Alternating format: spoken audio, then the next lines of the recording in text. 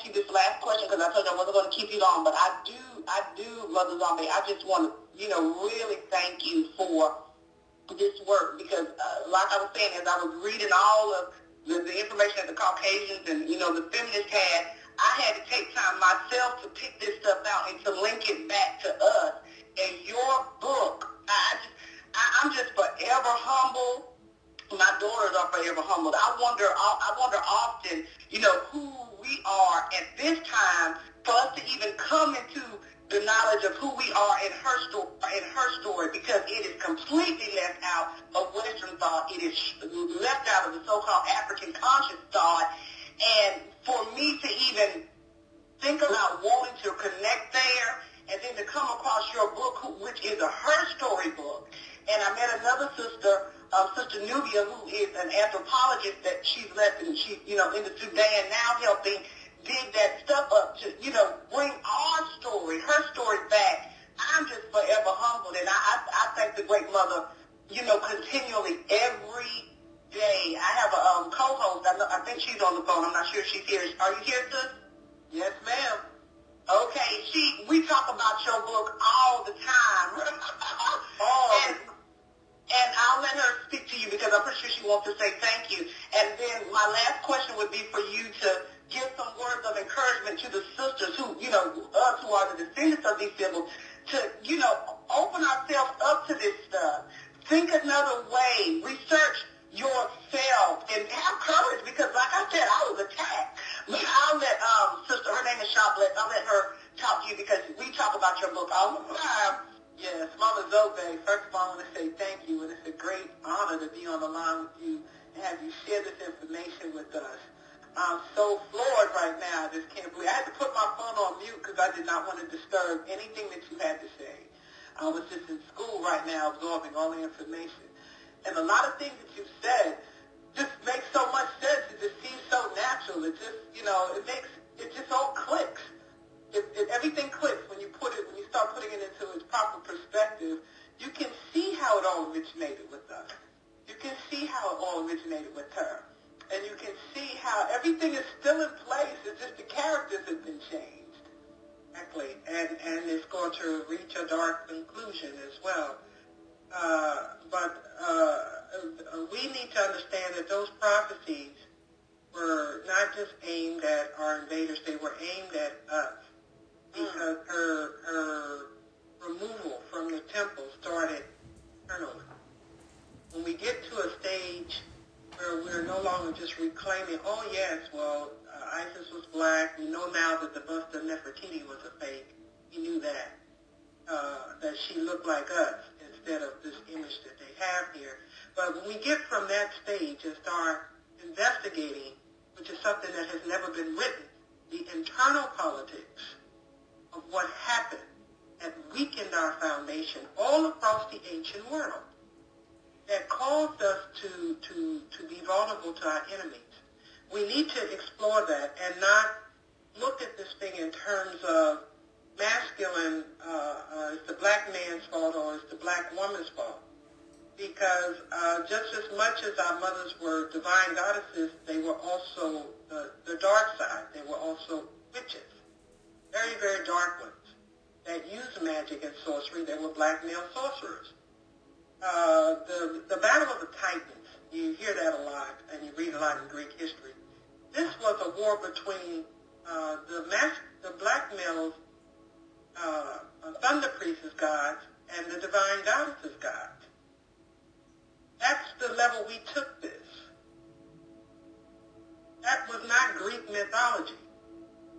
The Greeks, first of all, didn't have a clue what any of that meant. But we don't understand that the gods walked the earth with us. And they put their divine knowledge and power in the hands of our ancient mothers and fathers in those priesthoods. It is not in the history books where, on the military field where the war took place. It was in the temples. And this is why it's so important, even today, what is happening in Haiti with these Christians over there, that they continue the tradition of destroying those temples. Because they are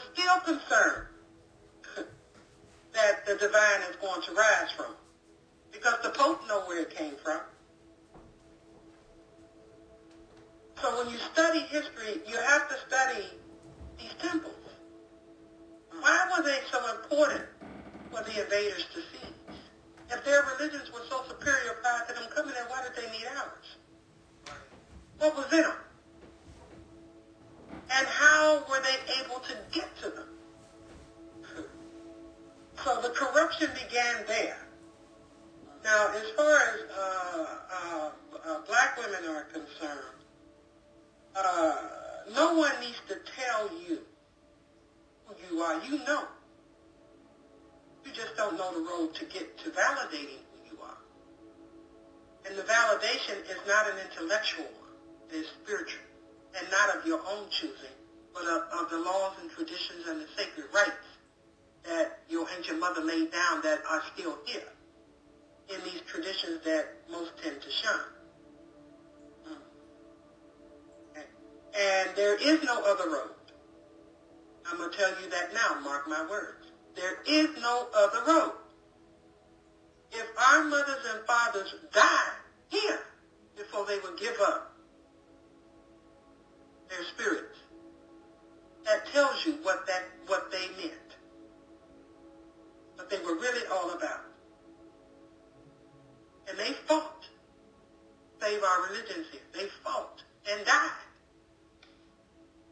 So black women, you know who you are.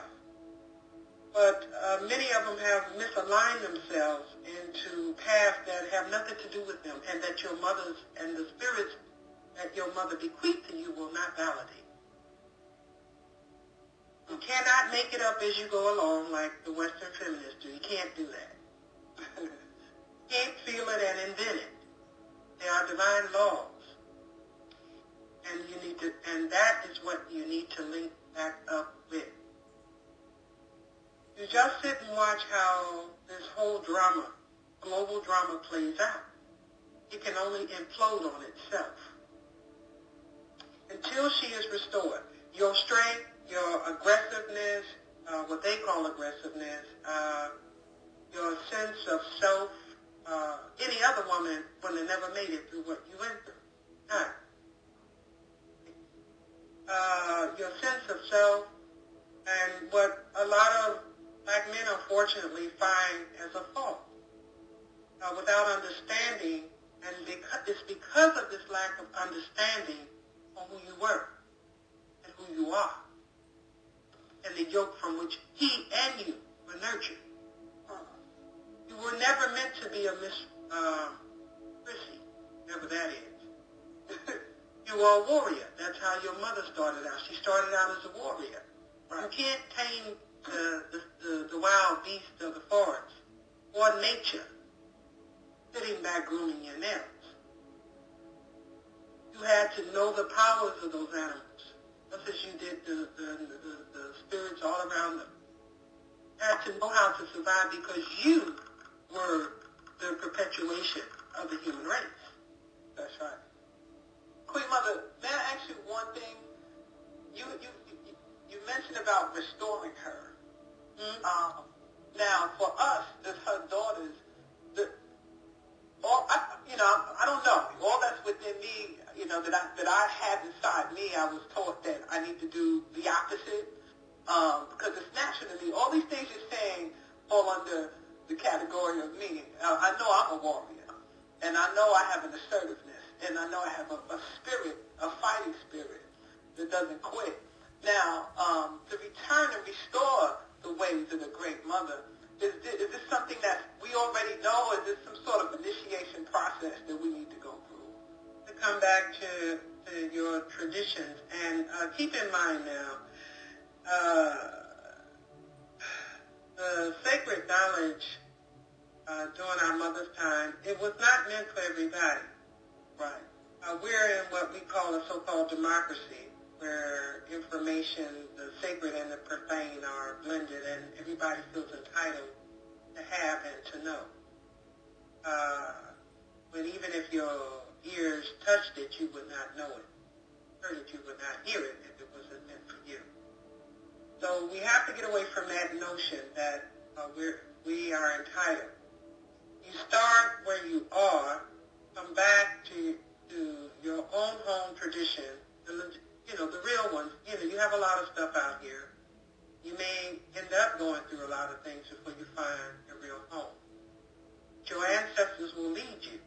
and you're not disconnected from them. This is another lie they told you. Why? Because that first ancestor of yours that was brought over here and enslaved is now with those who are African. They know who their mother and father was when they come over here. When they die, that's who they go back to. Right. And they're back with them, and they're all connected with you. So they're all together fighting for you. Fighting for you to find your way back home to them. Because it's passed down ancestrally. Right. And whatever your ancestors, that's the first thing you need to get. When you raise your child don't go to the neighbor, no matter what condition the neighbor got. You can live in a shack, the neighbor can live in a palace. But your child don't go to the neighbor and expect to get the secrets of her family from her neighbor. Right. No matter what condition the neighbor got, you can live in a shack, the neighbor can live in a palace. But your child don't go to the neighbor and expect to get the secrets of her family from her neighbor. Right. She gets them from her home, be it a shack or be it a palace. You have to start with home, because that's where you get it. Whatever is meant for you, you have to get it first from home. And in this case, we're speaking of your spiritual home. So you connect first back with your ancestors. We have a tradition called the Mama Chamba. The Mama Chamba dates all the way back. It's over 2,000 years old. When the temple of Abusa in Mecca, Islam, was destroyed. And they were forced. They were either slaughtered or many of them were forced. Because this was many African tribes, groups. It wasn't just one group. And now most of them are West. In the Voodoo religion, there's the Mama Chamba. It goes all the way back to Islam, ancient Islam. These ancestors. And they are the ancestors of the children. They're the first group of the ancestors of the children who take in those who have been enslaved. See, there's an order in the divine universe. And so if your ancestors were enslaved, they are subsumed back into the Mama Chamba. When you have the Mama Chamba ceremony, then your ancestors from the Mama Chamba come with you. And they're enshrined with you. And so it's a process. So we have to learn the cosmology, the esoteric nature. We have to understand that knowledge that we lost on how things work. It's not just any old kind of way. Mama Chamba can be learned named different in all the traditions that we have. But in ours, the name is Mama Chamba, but the divine concept is the same. For the diaspora is Mama Chamba. Many of you came over here already Mama Chamba. Why? Because your ancestors, your DNA and your blood didn't start when the Europeans came and got you from West Africa. Right. It began all the way to the east. Those ancestors are still with you. They're still with you. And so you have many Africans here, many, who are Mama Chamba already before they got here. So it's that knowledge that you need. You don't need to invent like the Western woman does. Some theology and some rituals, from a book to connect with the divine mother, whatever that means to them. What you need is to connect, and don't forget, and see, we think of ancestors, we think about, well, I didn't know my father, he was no good. I didn't know my mother, she didn't treat me right, whatever. See, we tend to think of the immediate ones. If there's a whole slew that comes before them, and they were nothing like them. Right. Okay? And you got to look at the circumstances that made those immediate ones who they were. Where they wasn't emotionally and spiritually accessible to you like they should have been. They got the account too. Right. Okay? Because those are their mothers and fathers. They got to answer for that. So you don't throw the baby out with the bathwater. Most of us don't like to think of our family, because we've been hurt or whatever by the immediate. But those are not who you think about.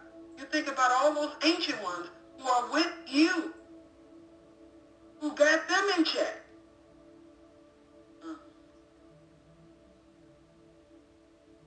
We're rooted like that, divinely. There's no other roads. There is no other roads. We didn't get here through no other roads but through them. That's true. And we got to fix what was broken. And then we have to take the gifts, whatever they may be, divine or otherwise, take our marching orders and do our job. Yes.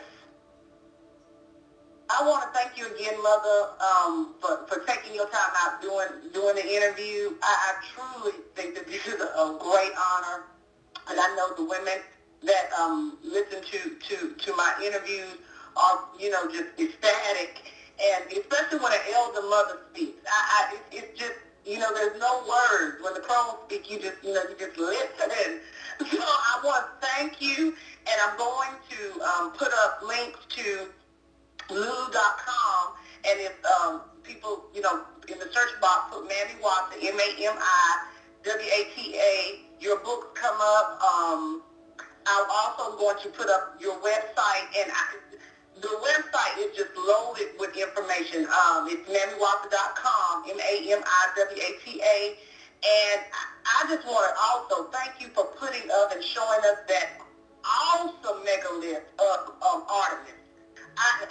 In all of my studies, I hadn't even came across that picture. The African features of Artemis, what people call Diana, is undeniable. It is, and I'm glad that you put the picture up, and I'm glad you got the other pre-Grecian Afro-Minoan picture up there, because another sister told me that, the Minoan was Greek, but I'm glad you got this picture all up here on your front page as well. It's been an academic battle from the start, because there's a popular book out there on the so-called goddess, and it's a pretty big book, and it's very Eurocentric, and I saw Euro images of Artemis and Euro images of the Mycenae, and as I dug deeper, and I had to, it was very costly research, because I had to get information from all over the world. Even that image you have there came directly from Greece. Because I was determined, I knew that they were showing, I knew that was not true. But be that as it may, what I did uncover was that during that time when they were taking our history, they would deliberately create fraudulent images. This has been pervasive throughout, and make them European-like, to give the Western woman a presence in ancient history when she didn't have one. And so when you study these, and I found it, and they were just recently, Nefertiti. They finally admitted that bust was a fraud. So this is very, very, well, I mean, it's done even now. We're watching it, but we don't see it as they subsume our culture, and that those aspects that they like all of a sudden become very American. Those aspects that they don't like stays to the black community. Images and dances and food and everything. And so this is a consistent pattern for them all throughout history, and we have to take note of that. But I could not let them no longer get away with that. I've been in academia. I worked in the universities, and it was disheartening to see black, educated, intelligent professors, female, giving classes on feminism and didn't have a clue where they fit in. Wow. Oh, man. And subsuming this very Eurocentric Western feminine theology when in reality he's not accepted in those movements, not as an equal partner. And that's interesting you said that, because we had a conversation, I and some other sisters, the other day on feminism. And it's interesting you say that, because a lot of the black feminists are Christian. And for me, because I'm, more pagan, it's just amazing to me that even when I have conversations with them, I don't see how they are so-called pro-black, but they're still Christian. And then when I talk to the white feminists, they're talking about God is God is God is. Right, they're pagan, but that's no different from Eurocentric male scholars. Most of them don't practice an African traditional religion either. They stay Christian, or they stay with the white Arab Muslim, Islam. Wow. And so our heads are filled with a lot of archaeological history, but we're still disconnected from our ancestors and our spirit.